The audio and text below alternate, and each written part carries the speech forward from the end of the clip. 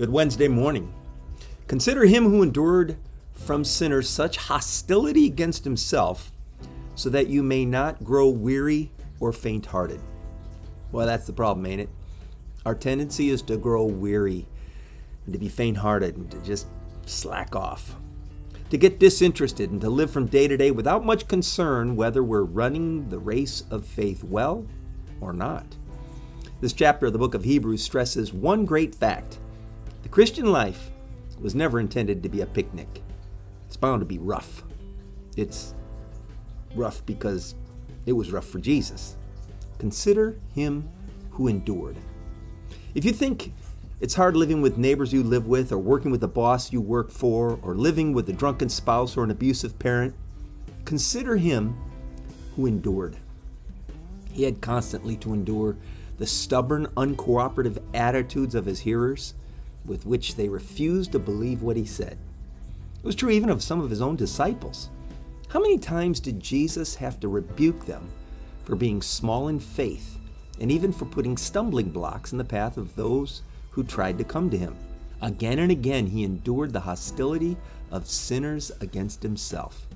That is what the Christian life will often be like, and we need to face it. Our Lord had to endure it to the very end. He was the one who reminded us that the servant is not greater than the master, and if the world persecuted him, it's going to persecute us as well.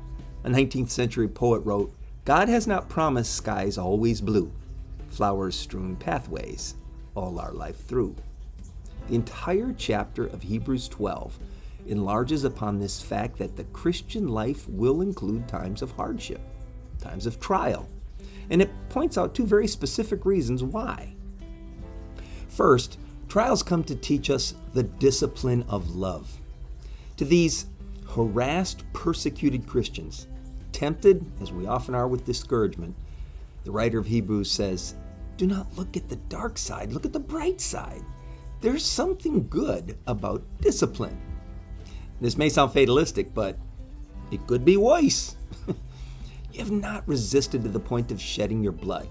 God has spared you what others have had to face, and you should be grateful for that. Second, trials allow unique opportunities to share our faith. Others are looking to us, and we have a responsibility to them. He points out something that will stop the grace of God in its tracks: bitterness. No matter how we want to justify, bitterness is always wrong. Resentment, envy, bitterness, they're never from God. So if you're manifesting these things, you're not only in a bad place spiritually yourself, but you're going to give a very convoluted picture of what a Christian is. Bitterness, it's a highly contagious disease.